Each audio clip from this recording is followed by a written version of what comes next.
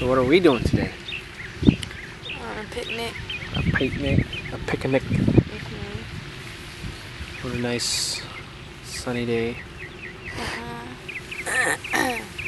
We both feel a little under the weather.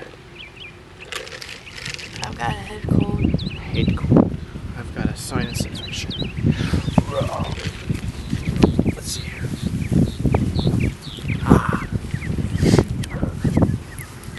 So let's see here. An update. Well, we're gonna hopefully be getting a house built soon. So I plan on videoing that process. We're gonna have one built. Let's see here.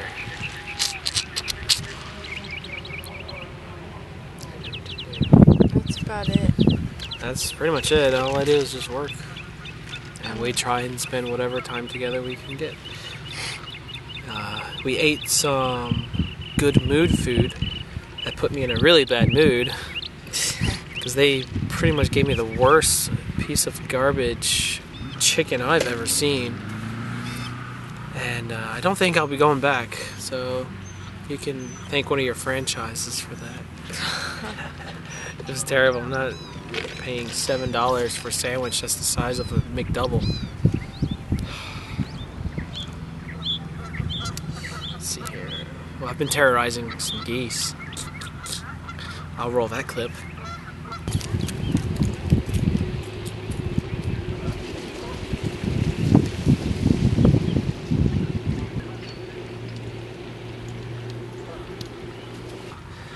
For those who don't know, this is my wife. She hasn't been in many of the vlogs yet, but here she is. I am married. Just over 2 years now. I don't know how she does it. Put up with me. It's all love. In the name of love. Whoa. Maybe when we feel better, we'll duet something. Oh, little ducklings. Sorry, you guys are missing out on this. But, yep. So, just here at Winthrop University. It's so party. Party. My voice is going away. My voice is going away. So, she just finished school. She got her, what license? Aesthetics. Aesthetics license. Do all that makeup, beauty stuff or whatever. Yes. She might have a new job. Well, I'm looking. So, yeah. And we're on a little date, and we don't get to do that often. No, not really. Our lives are just like, hi, bye. Especially when she was in school. Yeah. There wasn't that much time at all because she had to work in the evening, go to school during the day. And I worked during the day, so she was usually gone by the time I got home, and then I was already asleep whenever she would get home. So during the week we didn't really see that much of each other, but now that she's off we do get to see a little bit more. I told Mitchell that I feel like it would be good for us to commit to doing one date night a week.